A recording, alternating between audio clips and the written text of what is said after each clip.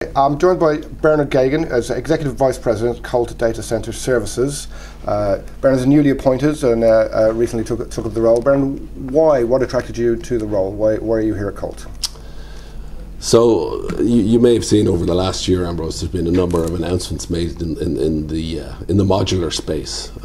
Everybody believes it's a future direction for data center procurement and data center delivery. I think from the personal perspective, you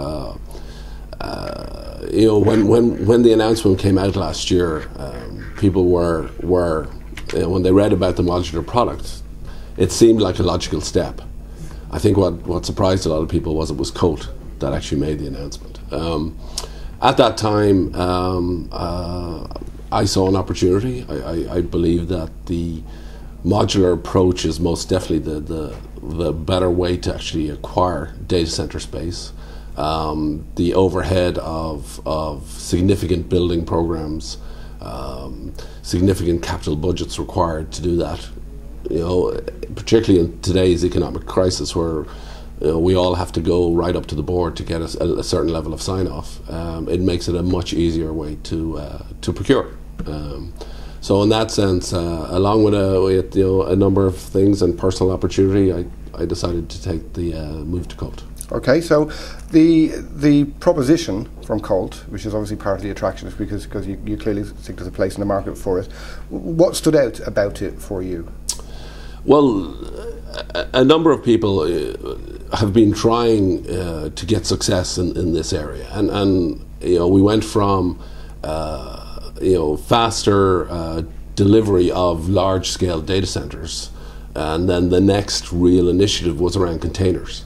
And containers were a absolutely fast way of delivering. Everything could be configured off-site, but you know, unless you had a significant amount of similar equipment required, you know, the container model didn't quite suit. It was quite restrictive in that sense. As I said, the natural progression is this modular unit, which gives you the advantages of the container while still giving you the economies of scale of a larger center.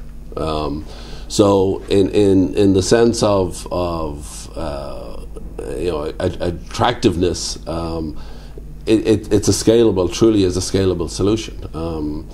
Other providers have tried to get a standardization and really around procurement of component purchases, where they could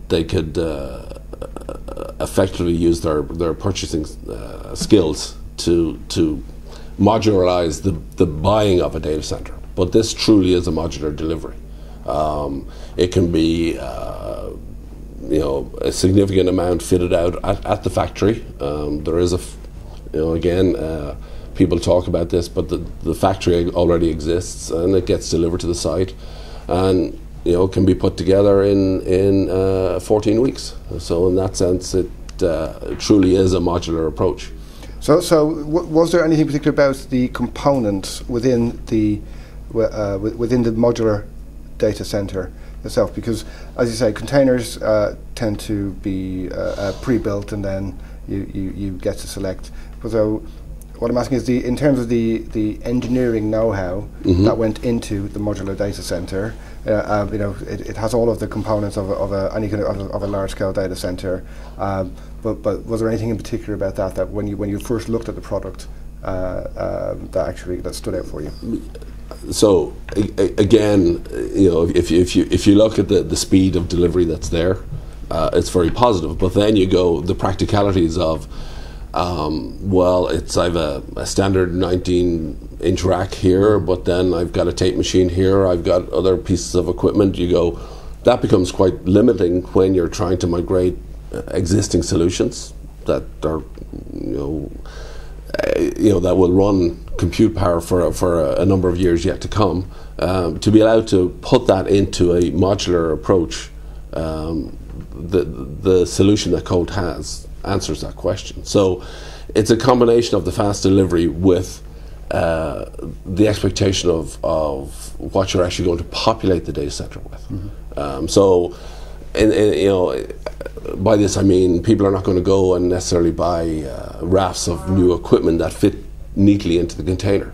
They've still got some legacy element of that, or a new word that's been introduced to me since I joined Colt is heritage, which gives it a little bit more of a wanted flavour. Legacy is something you want to get rid of, but there's investments there that people don't necessarily want to just throw by the wayside.